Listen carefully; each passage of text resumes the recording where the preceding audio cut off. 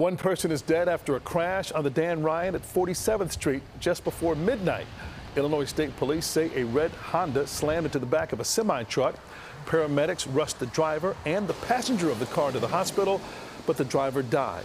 Police shut down the inbound local lanes of the expressway until 6 this morning to clean up the crash.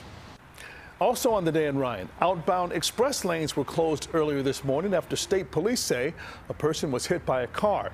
This happened near 31st Street. You can see state troopers talking to the driver of a white Tesla. Police say that driver hit a person walking in the street, and that individual was taken to the hospital and is expected to recover.